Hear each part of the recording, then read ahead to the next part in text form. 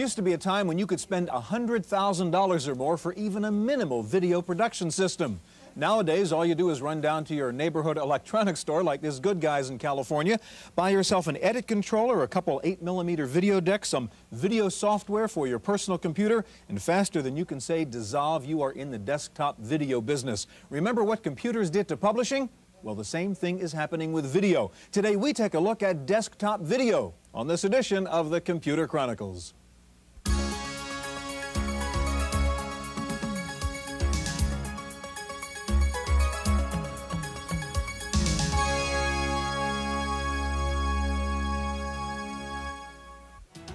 The Computer Chronicles is made possible in part by the Software Publishers Association, which reminds you that software piracy is a federal offense. When a few people steal software, everyone loses. Additional funding is provided by CompuServe, by PC Connection and Mac Connection, by Byte Magazine and Bix, the Byte Information Exchange, and by Intel Corporation, Personal Computer Enhancement. Welcome to the Computer Chronicles. I'm Stewart Cheifet, and with me this week is Jan Lewis. Jan, this is DirectEd Plus from Videonics. It's a brand new thing that just came out. You plug your camcorder in here, you plug your VCR in, it turns them both into a very sophisticated editing system. Here's the controller, built-in character generator, special effects, and so on. Quite amazing. Look at this camera, an 8mm camera. Can we bring camera 1 in here for a second, by the way? Look at what's happened to video cameras. That's what we use in the studio. This is what you can do right now. This isn't quite the quality, but it happens to have a built-in VCR, which that big camera doesn't have. HyperPress just came out with Big Time TV, lets you bring video into your Macintosh screen. This desktop video stuff is exploding all over the place. Are these just toys, or are there business applications out there for them? Well, I think there's sort of both. They're great toys because they're fun to play with, but there are serious business applications in much the same way that word processing is serious.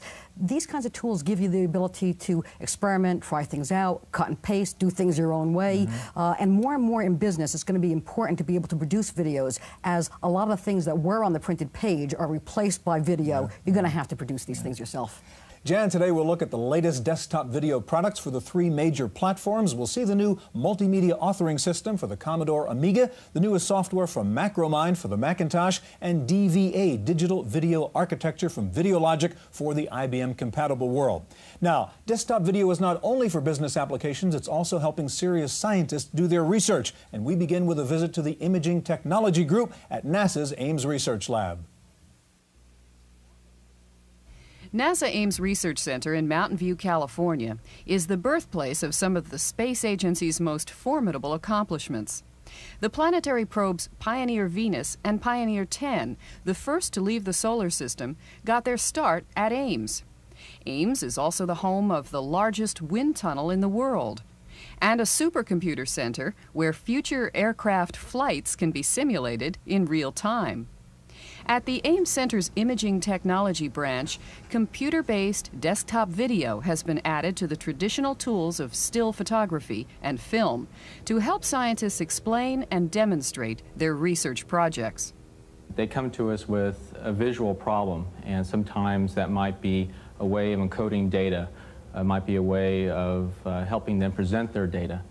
And sometimes it may be communicating an idea at a conference or a seminar or some type of presentation. The center's desktop video system is based around a Macintosh 2X with 8 megabytes of RAM. An image capture card, a digitizer, and a software package called Midas complete the system. Midas is a multi-purpose program that functions like a video image database, storing digitized excerpts from the videotape. It also automates the editing process by marking edit points and storing strings of edited pictures. One of the group's recent tasks involved a study of tadpoles raised in zero gravity. To help researchers identify aberrations in the animal's development, the center's technicians videotaped a tadpole swimming. Then, merging computers and videotape, they traced its wiggling contours frame by frame on the Macintosh. One machine in our imaging lab now does everything from desktop editing to digitizing to scripting to storyboarding to word processing, and it's just very, very versatile, and that's the real strong point of it.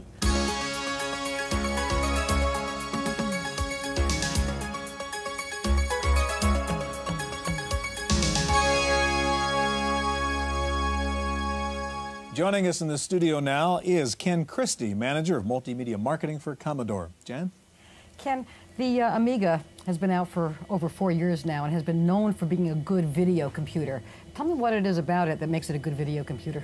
Well, the most basic feature that makes it a good video computer is the signals coming out of the Amiga are compatible with the standard broadcast signals. So it's very easy to have video compatibility. The signal that comes out can be hooked up to a projector or any other device just with a simple cable.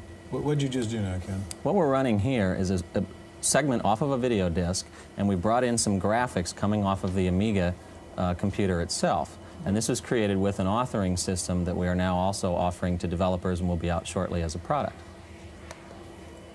All right, now can you go back and now show us how you create something like that where you're combining video and Amiga graphics? Certainly. This is the screen that was just a graphic, and I'll come out to the authoring system itself. This is Amiga Vision, and what you see here, this is the Amiga Features menu that we were just showing. And if I scroll down here, this is basically an icon-based flowchart metaphor system. So we come down here and look at the video compatibility. We launch a video disc segment, and here we just happen to be playing from this frame to this frame. And then we take the video compatibility title, which we've called out of one of our directories off of our hard disk, and we can preview that and take a look at it separately if we'd like, just to make sure that yes, it is a real graphic. There it is. Come back to the authoring system, and then we're waiting for a mouse input, in this case any click, to come back and go on to the next sequence. And the way this works is there's just a whole series of audio-video icons. There are wait icons like the mouse input, and you simply drag these up into your flowchart in order to create your presentation. Well, this is a really easy authoring system. This is sort of like an outline processor, but for doing desktop video. Basically, you're taking groups of icons, and that creates chunks of code that can run a linear presentation or an interactive application.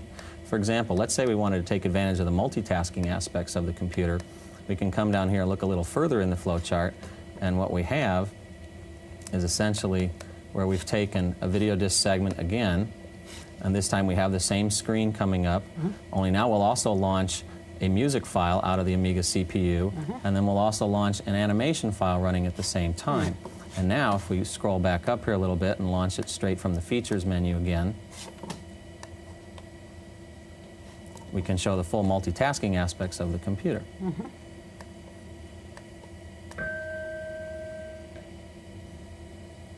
So these are going to be all 4 of those different media. Right. You have the video disc segment first. The music file comes in. An overscan window will come up here shortly. And then an animation playing on top of it. This is addressing all the outside edges of the screen, and then a real-time animation, all playing simultaneously. Nice. All right, let me ask you about this product. It's Amiga Vision, this multimedia authoring system. What's the status of it? Is it a product that I can buy? It's available to developers right now. We'll be announcing it as an available product shortly, the next couple months. And also there'll be a standalone price, and the final decision hasn't been made yet, but it'll likely be bundled with all of our 2,000 and up CPUs. Now, 2,000 and up, does it take a 2,000 and up to run this? No, it doesn't. The authoring system only takes up a ½ megabyte of space, so that you can actually run it on the Amiga 500. One of the important points we feel it's very useful for us is you can have a delivery station that can cost, say, $1,500 to $2,500 by using the Amiga 500 as your delivery platform. As Jan mentioned at the beginning, the Amiga's always been sort of the video machine, but you've got the Mac and the PC guys now coming in. Are you worried about the competition now in this video world? Not given our overall price performance, no. We have a very good foothold in the professional video market for graphics and animation, professional music market as well, and to us that's all multimedia as well. So as we take this into computer-based training and other interactive video applications, we think we'll do just fine. And the main thing is the price is better than the other machines for the same capabilities. Is that the idea? Absolutely. Or in some cases more capabilities. And looking at the authoring system there, it sort of has a kind of hyper-cardy feel, point and click on the icons. Is that sort of the approach? It's more than just a database accessing device. It's a full-blown authoring system. It has database features. You can launch DBase files from it, create forms. It's very full-featured in terms of what it can do. All right, Ken, thank you very much. In just a minute, we'll take a look at desktop video on the Macintosh with the latest from MacroMind. Stay with us.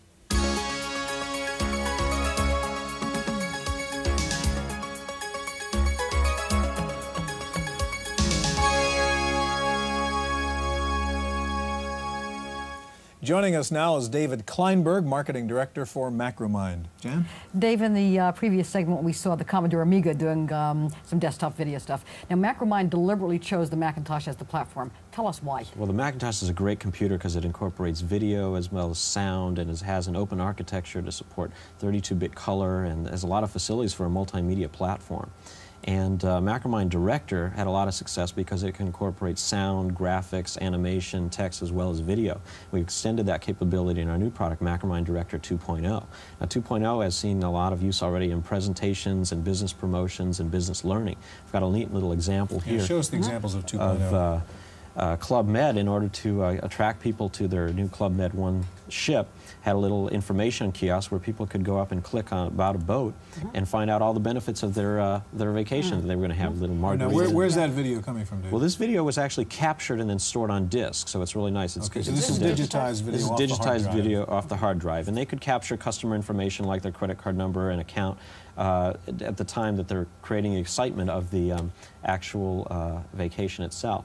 I've got another example here of a fictitious company, if you will, that can also use the same type of integration of text, sound, graphics, and audio. This time we're going to use live video as a way to attract our audience and offer more information that we could using static I noticed pictures. you're using a videotape rather than the video disc. Yeah, this is a new breakthrough in technology. We support interactivity and the control of external devices in Director 2.0, and you hear the sound here. The sound could come from a CD, but we've got a little Video 8 player that's showing us, when we're interested, a little video tour, and I can click on a button and start the video playing, and we can find out more information about our potential travel or services or any type of information we want. Okay, the video is coming from the 8mm deck. The animation is coming from the Macromind Director from the Macintosh, and I can pause, I can fast forward, I can search, and I can retrieve different frames. And it's really wonderful because now I have the power to go out with a camcorder and film my factory or dealer or reseller, now incorporate that into a presentation. So you don't need a Laserdisc player like we usually see in these setups. You can use this deck. Well, we support both, but I think a lot of people are going to find that this is a really compelling way to include video. Can you take us inside Director 2.0 now and show us how you'd actually be creating these things? Sure. We've got the really breakthrough technology in terms of being able to control all the elements of multimedia quite easily with a timeline notation that lets you create and combine animations. What I'll show you really quickly is how easy it is to bring in, I've already imported here a graphic of the Apple logo, and if I just step forward and move the apple to the right, in each frame I've got a little frame counter here, and this is essentially how animation works within Macromind Director. You just move things one frame over at a time, and you've got to do it, isn't it? It's quite easy to do. What we have is the score metaphor, which allows us to easily animate things automatically.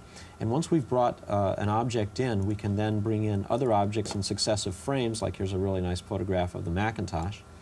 And I can create, by adding interactivity, I can create a little loop that has my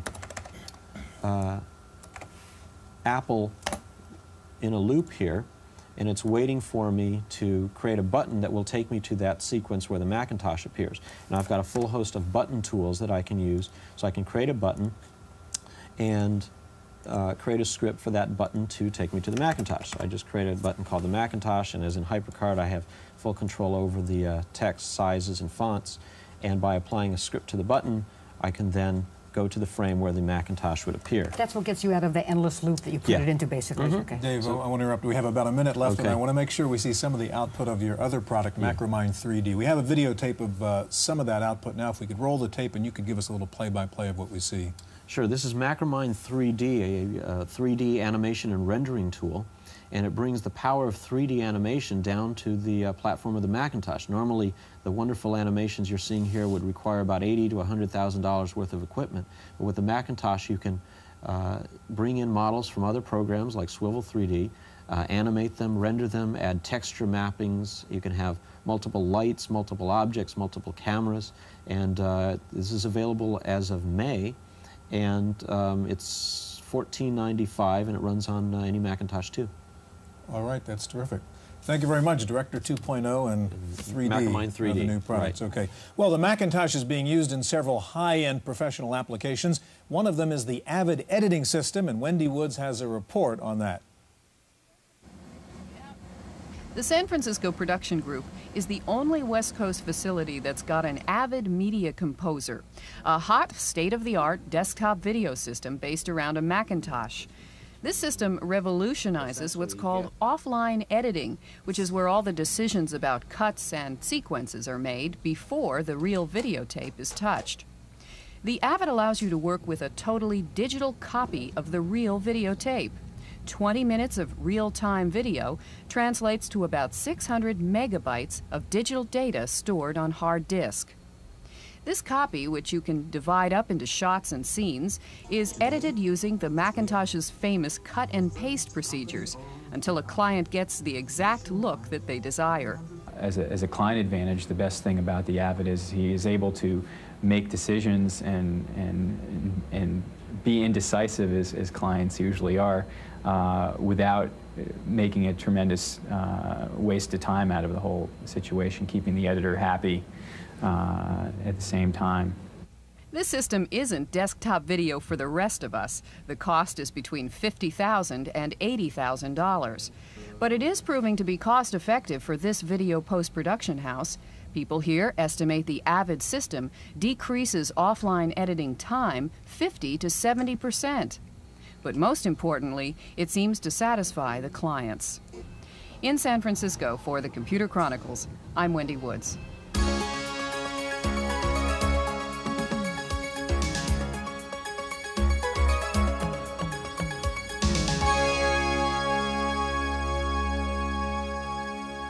With us now is Kirk Curtis, Vice President of Video Logic, and next to Kirk, Philip Robinson, contributing editor with Byte Magazine. Jan?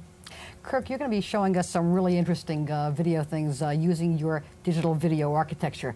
Tell us what that is, that architecture. Well, digital video architecture is an architecture that we developed to allow people to actually have motion video on a computer screen. And this product, which is a DVA 4000 adapter, is one of the pieces of hardware that came out of DVA as an architecture. And what it actually allows you to do, which I can show here, is to have full motion video on the screen along with standard VGA graphics. Here I'm in Microsoft Windows. I have two different windows coming up from a video disc player. And as with any other object in a Windows environment, I can move these around. I can actually size them, make them larger or smaller. And they're coming up proportional to the size of the window. Yes, exactly. And I can even make one of these go to a full screen or even drop it down to an icon, so that you have a full motion digital video icon here. And could you have in Windows another non-video application running in a window also? Absolutely. You can run Microsoft Excel, Microsoft Word, any application that ran under Windows, or we could quite literally be doing this from DOS. It doesn't require Windows or Presentation Manager. The video processing is basically bypassing the, is doing it on the board rather than through the CPU of the machine itself. So consequently, you can really run anything in the background. Yes. While these are going. That's right. Part of the architecture was to remove the processing and memory requirements from the host and put it onto the adapter itself. So it doesn't matter whether you've got a 286 or a 386. Yeah. And I see as you reduce the Windows application here to an icon, I mean, we still see the video actually in the icon down there when you minimize it. Yeah, that's due to the interpolation, line filtering, some of the techniques that we use on video. All right, I know you have another application you want to show us in which you really would have a practical use of this, and I want to ask you to set that up. And while you're doing that, Philip, if we can turn to you.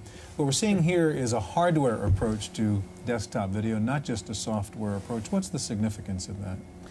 It's very significant because any approach to desktop video, the hardware is extremely important. The hardware that we have so far, even 386s or 486s, just isn't fast enough to store or manipulate the information. Video images are huge, and without special chips, and this is a good example of a chipset, you just can't make the images small enough to get them through the bus on the machine, to put them on the screen, to manipulate them and change the image size. There's no way to do it. You've got to do that 30 times a second to get well, sure. A single image from full screen, full motion video would be 700K. 30 times a second, you're talking megabytes per second. Just can't do it without special chips. Kirk, you have your next application up here. Yes, what we've got here is an example where a financial analyst might say want to have an online session with CompuServe where you're able to pull up real-time information off of that.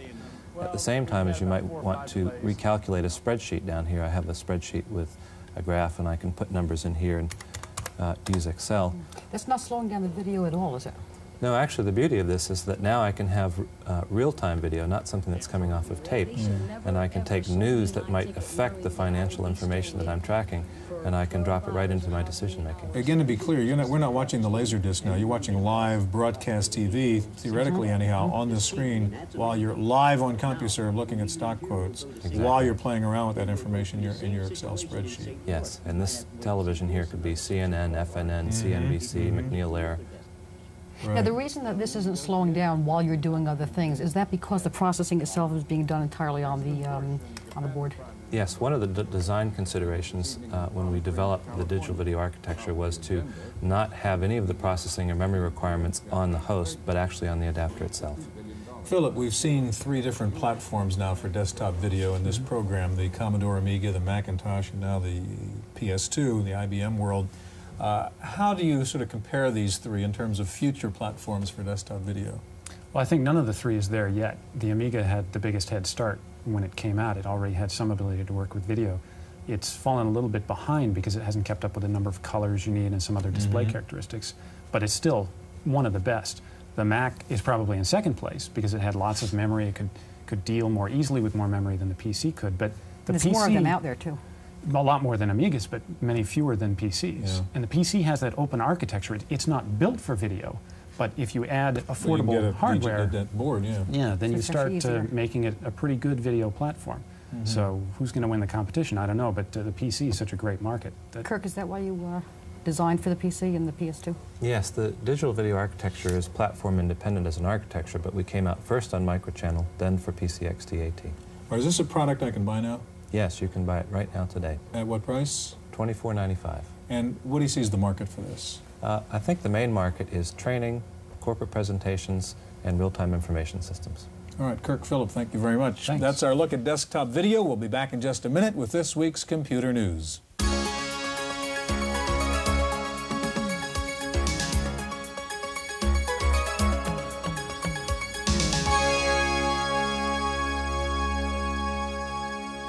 In the random access file this week, Apple Computer has finally extended its hardware warranty to 1 year.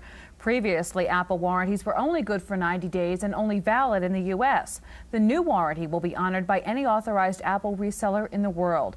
The new warranty is in effect for all Apple hardware sold after January 1st of this year. And Apple is offering a special deal for old customers, a 1-year Apple Care contract for the price of 6 months. That offer's good through the end of March. If you have questions about new software you've purchased, don't delay in getting them answered. An industry survey indicates that more and more software companies are charging for customer support, with annual fees ranging from $100 to $600. But in most cases, free support is available for the first 90 days. Tandy has cut the price of its T1000HX to just $299. It comes with Personal DeskMate 2, an integrated software package. Compaq has added a new Desk Pro to its line of business computers. The Desk Pro 386-25E runs at 25 megahertz, and it's supposed to be 50% faster than 20 megahertz non-cache machines. Prices start at $6,500. This week, a Macintosh user says he's having trouble with his mouse. The on-screen pointer is not responding properly. Does that mean the mouse is dying? With the answer, here's Dr. John Heilborn. Although your mouse could be dying, there's 2 things that are much more common that cause that kind of problem. First of all, you may be using your mouse on too slick a surface, like a glass table or a metal table. And if that's the case, you'll want to get something like a pad of some sort to use instead of the table directly. But the most common cause for this kind of problem is simply a dirty mouse. The way that you'd check this out and correct the problem is to take out the ball that's inside the bottom of the mouse and take a look at the rollers that are in there. If those rollers are dirty, get a cotton swab with some alcohol and simply clean them off like this. Then once you're done, put the mouse ball back in the bottom, close it up, and you'll be back in business. For the Computer Chronicles, I'm Dr. John. Pacific Data Products is offering a new PostScript emulation cartridge for HP's LaserJet printers. Like Hewlett-Packard's own PostScript cartridge, the Pacific Page cartridge comes with 35 fonts. It also supports Adobe Type 1 fonts. The cartridges start at $500. This week we take a look at the top-selling software programs for the Mac according to Mac Connection. Macintax still leads the list, followed by Adobe Type Manager, Symantec's antivirus application called SAM, Grammatic, and Quicken. Also in the top 10 this week, Some too, Symantec's Utilities for Mac, Type-A-Line for ATM, Microsoft Word, Deltagraph by Delta Point, and Berkeley Systems After Dark. It may be the fastest optical character recognition in the West. Care Corporation says its new parallel reader can process and recognize characters at a top speed of 2,500 words per minute. The secret to the parallel reader's speed is 4 additional processor boards, which all work on different pages at the same time. This $11,000 system requires a scanner and is targeted for heavy-duty OCR work.